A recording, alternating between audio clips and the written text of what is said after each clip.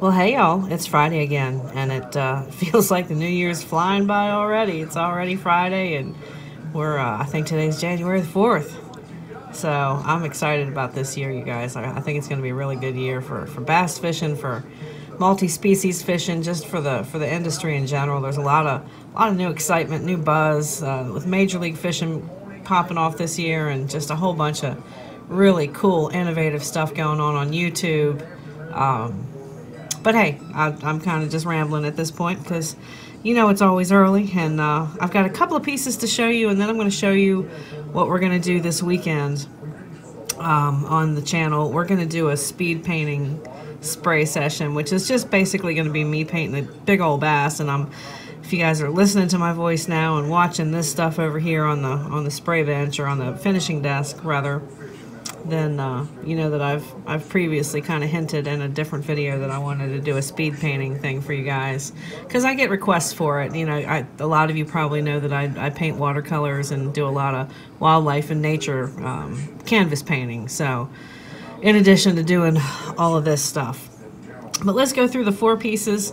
Let's get the elephant in the room out of the way first, just as a gag gift. Somebody asked me to paint the ugliest trap I could paint, and it's not hideous, but it has won the Ugly Sweater Award for for the month so far, and I even I allude to that on the bottom. It was the very first bait that I painted in 2019, and it's a whole bunch of fun. So this is the Ugly Sweater Award. It's a trap, a little lightweight, 1/4 ounce, not even 3/8 ounce, and basically I just take one that's got the holographic flash on it and sprayed a couple little things over there.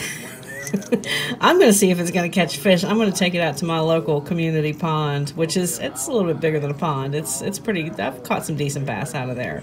But we're gonna take it out there and test it and have some fun with it, and probably shoot a video on this. But this is the Ugly Sweater for 2019 for January. This little guy, I'm determined to make a good darter pattern. Now this is, you guys can see that's done on a Rapala. This is on one of those little Rapalas. I think the SR is Shad Rap 7s. This is an Ozark darter, rainbow darter, and they are beautiful forage fish. And you see them more in rivers than you do lakes. But you can see it's let me show you what. Let me see if I can even find it. Where did it go?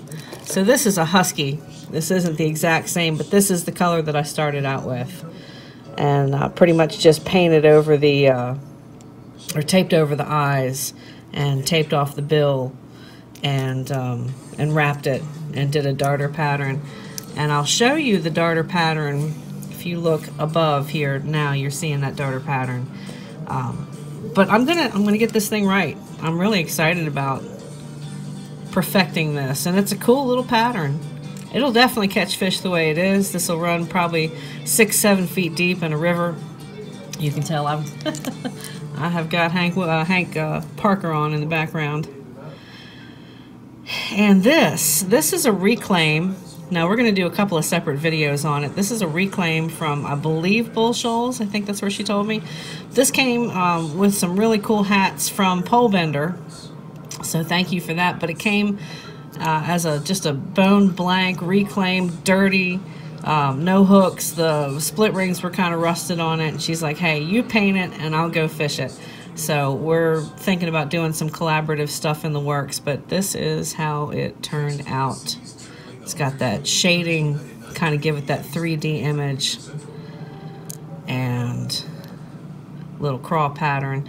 Now this, I think, I don't know if I mentioned before, but I'm probably going to end up doing a little spray session on it. I did a mini one as I was painting a good bit of this.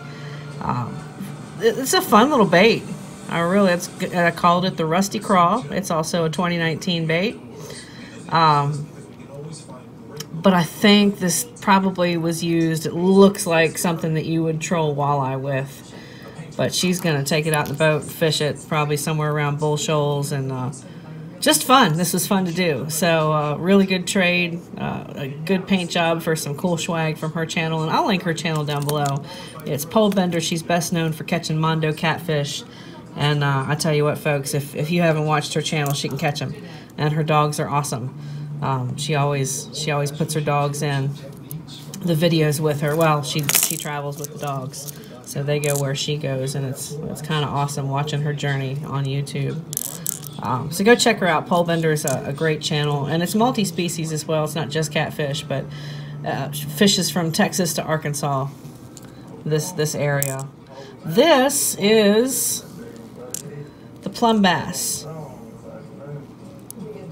It's got those Jetson eyes. It is almost completely transparent. Now, one of the things that, if you guys are just getting into airbrushing and you're not familiar with what a good coat, a clear coat will do, is if this were just a blank and it looks a little bit hazy, clear coat will take care of that, knock that out.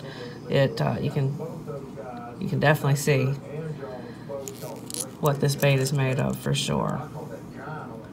So this is the plum bass. It's got those Jetson eyes. It's got a little bit of lighter shading, and then we've got that plum into a little bit of sepia and mustard yellow. Left the bottom completely clear except for that flush on the chest and the throat. Got a little bass pattern on there and some gold glitter. So that is what I got for you today for our shop update, and just to show you what's going on over here real quick on this bass. We have got it completely whited out. This is what you would call the base coat on this, and I've put in some of the preliminary patterns that we're going to spray. This is going to be 100% airbrush, and then we're going to clear coat it, but we're not going to clear coat it with KBS because that's way too expensive. We're going to just do like an acrylic clear spray, because that'll be fine for the finish, and then we're going to hang it up right there. So y'all stay tuned for that. You guys have a great rest of your week. Enjoy the weekend. It's playoff season, and sorry boys, go Clemson. We'll see ya. Bye.